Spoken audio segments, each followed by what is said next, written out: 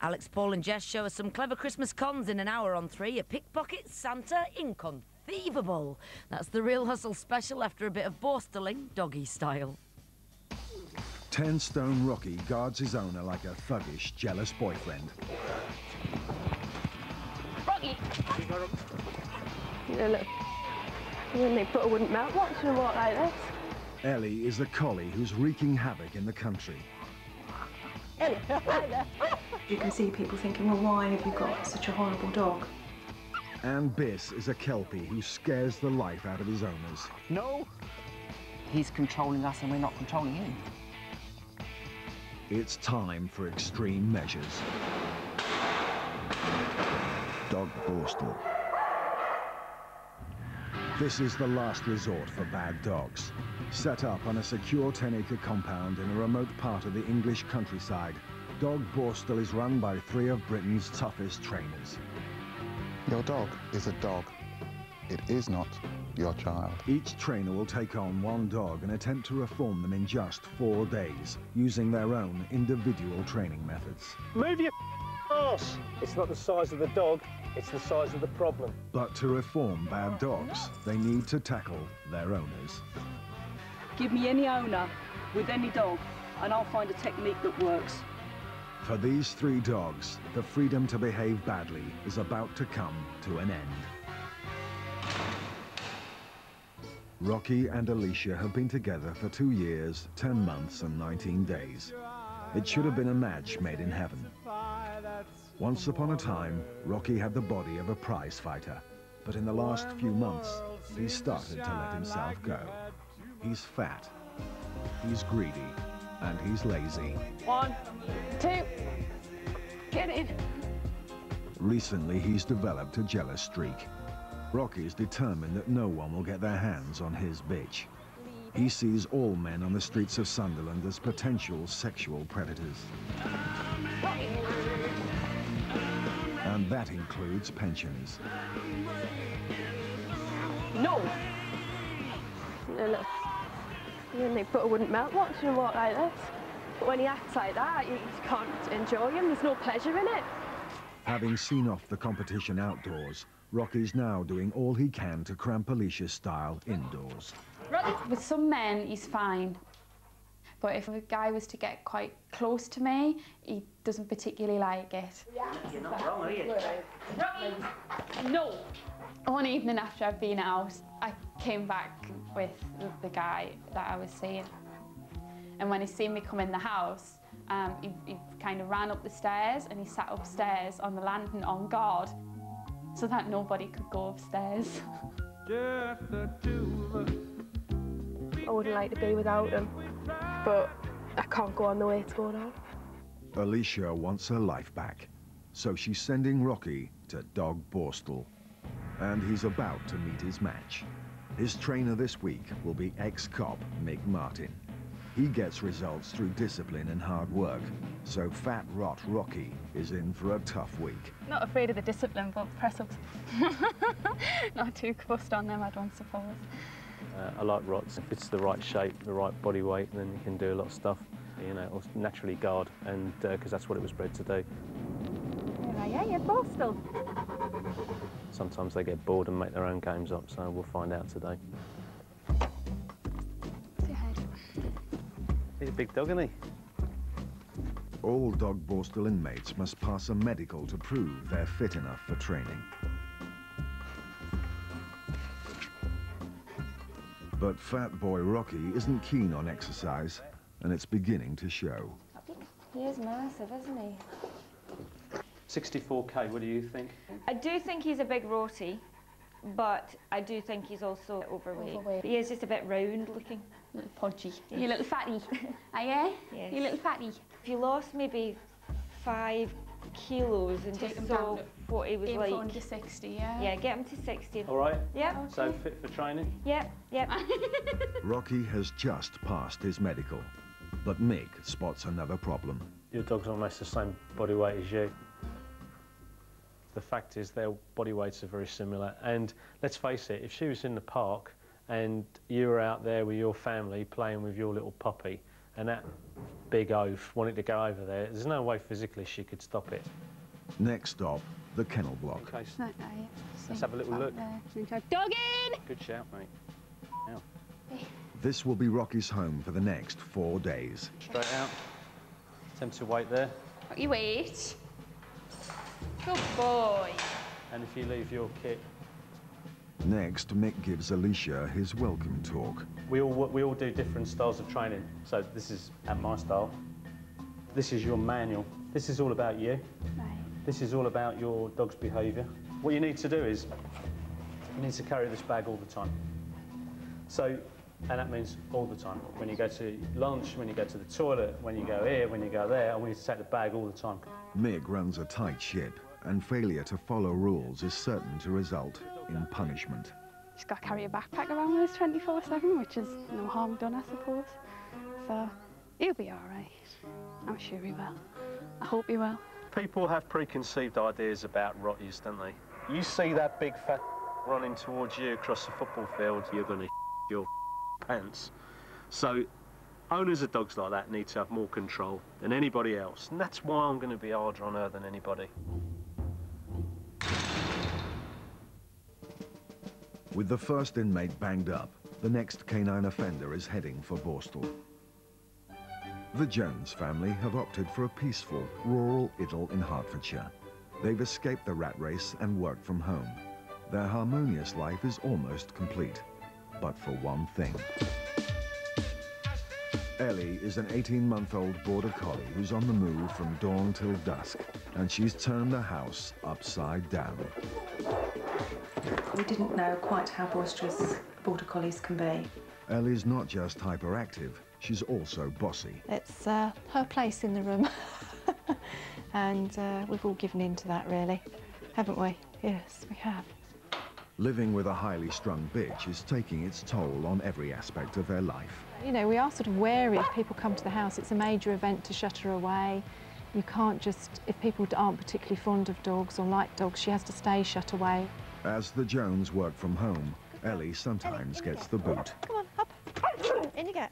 And if Brian has clients come to the house, we actually put her out in the car. You have to do what you have to do under the circumstances. That's what we resort to. But it's walking Ellie that's become a real pain.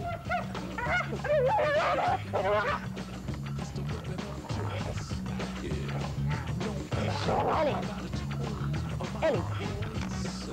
I've always had the ankle biting and I've assumed it's a border collie thing, trying to round me up or a sign of excitement and pleasure. Ellie. And even the sight of another dog sends her over the edge. It's embarrassing for us because you can see people thinking, well, why have you got such a horrible dog? It's time for manic bitch Ellie to learn some manners.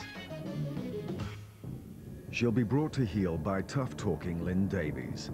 She spent years training bad dogs and is in no mood for being given the runaround.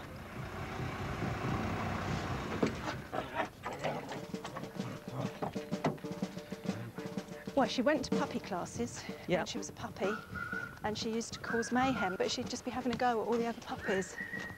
Looks like a typical collie to me. So really erratic, really fast-moving, you know, wants to know everything that's going on. Ellie, stay. Good girl. Having settled Ellie into her new home, Kinta discovers where she'll be staying. Well, it's very basic, isn't it? Not very, doesn't look particularly inviting, but this is home for a few days, so I'll get used to it.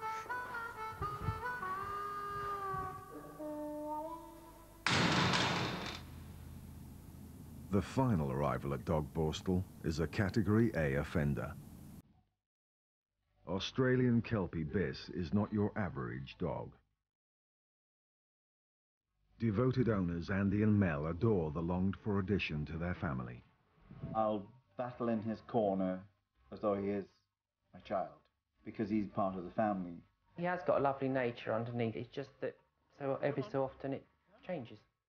And Biss can turn like a dog possessed. The eyes change. Demon dog.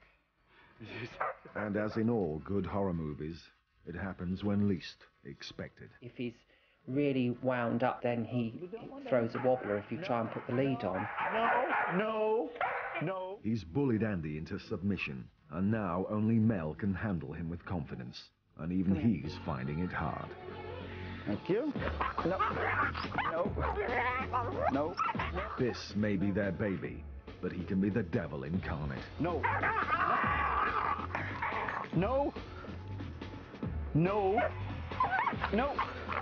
Stop. He's controlling us and we're not controlling him at the moment. It's not as bad as some of them have had. They've tried everything, but Andy and Mel are running out of options for their little one. We just want to try and sort him so he's a bit more of a social person. Biss is heading to Borstall for a last-ditch attempt at redemption. He's about to go head-to-head with dog trainer Robert Elaine, an expert in dog behavior with 20 years experience under his belt. He specializes in the mad, bad, and dangerous to know.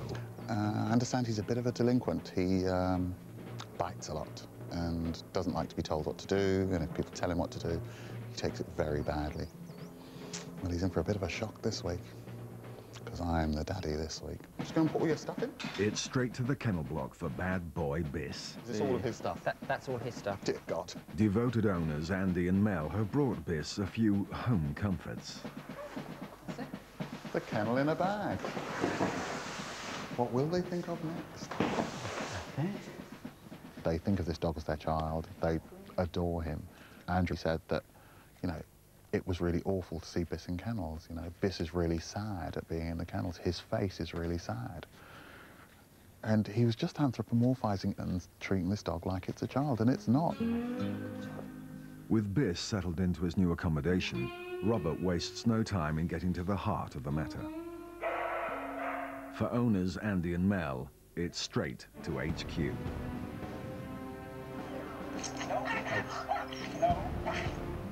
No. And how hard is he biting you there, Mel? Because it looks pretty bad. Not great, is it? No, it's not good. No, that's not good at all. And obviously, there's a lot of potential for that to go seriously badly wrong, you know. Particularly because they're not actually things where you're doing him anything unpleasant. No. What made you pick a Kelpie? Well, the dog we had before... what sort of a Kelpie? Yes, was a Kelpie mix. And he was just such a lovely dog. With a dog like Biss, from his breed, you need to be prepared to put in 10 times more work than you might with your typical family pet lap dog. If you don't do that, he will make sure that you pay, and that's exactly what's happened here.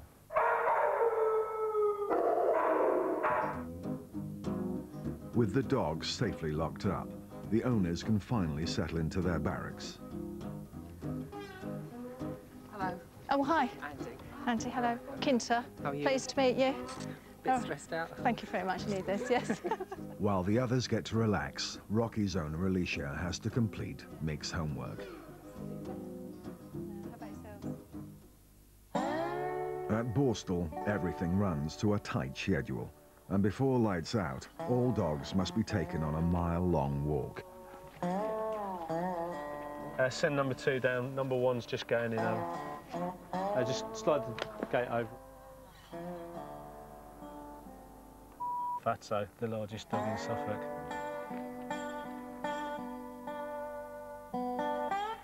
That's a stupid dog for a young girl to have on her own. Delta wants a kilo one over. Yeah, go ahead.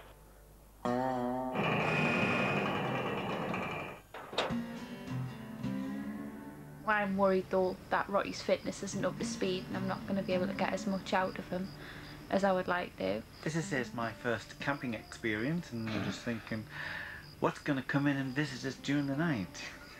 I'm really very hopeful for Ellie that we can get a lot achieved within the next couple of days. Rocky, Ellie and Biss are about to face the toughest week of their lives. Rocky is charged with throwing his weight around. Rocky! There's no way she can physically overpower this dog. It's too big, it's too heavy and it's too stupid.